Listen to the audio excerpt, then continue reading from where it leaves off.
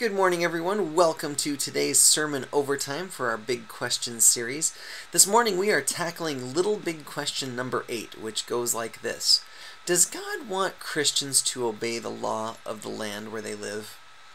As in, does God really care if you and I speed down the road when we're driving? Or does he really care if we pay our taxes or not and things like that? Does God really want us to obey the laws of the land? Well, you tell me. Let's see what God has to say about it in Romans chapter 13. If you have a Bible with you, if you would please take a second to turn to Romans 13 with me, that would be great. If you don't have a Bible with you, maybe just minimize me for a second and open another browser window or switch apps on your phone. Go to Bible Gateway and go to Romans chapter 13 because I want you to see this for yourself in your own Bible or on your own phone. So go ahead, I'll wait.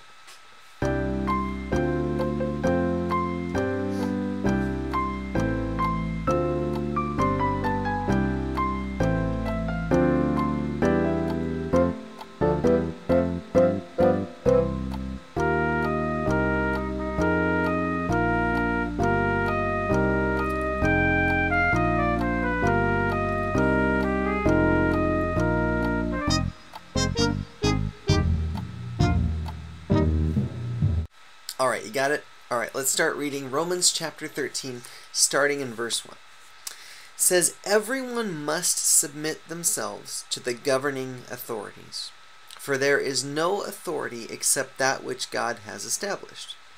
The authorities that exist have been established by God.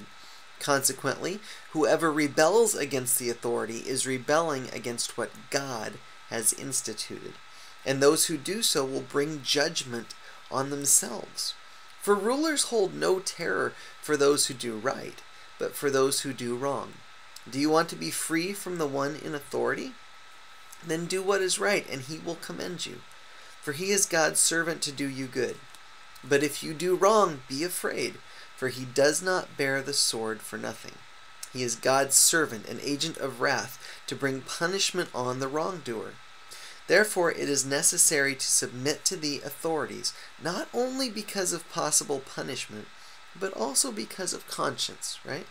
This is also why you pay taxes, for the authorities are God's servants who give their full time to governing. Give everyone what you owe him. If you owe taxes, pay taxes. If revenue, then revenue. If respect, then respect. If honor, then honor."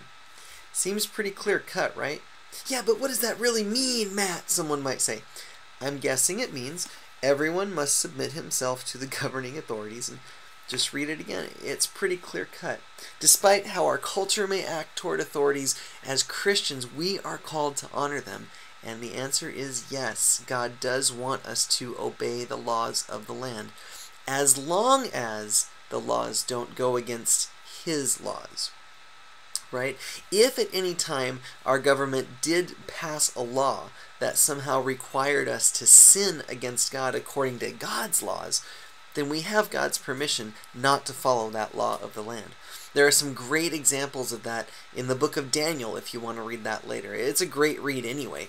But at one point the king passes this law that everyone has to bow down to this idol.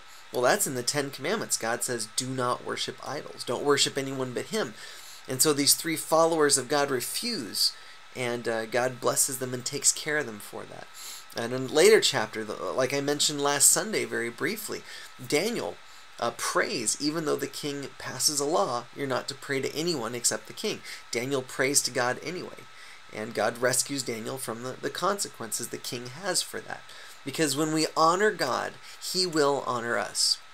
But at the same time, don't use that as a cop-out, please, because speeding down the road, driving the speed limit, that doesn't go against God's laws, right? Paying our taxes, God actually commands us to do that. Be a good citizen out of reverence for God, even if you're not a big fan of who's in charge of the law of the land at the moment. Honor that leader for God, out of reverence for God.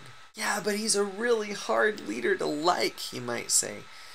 Do you have any idea who was in charge of the Roman Empire when the Apostle Paul wrote the words we just read? It was the Emperor Nero.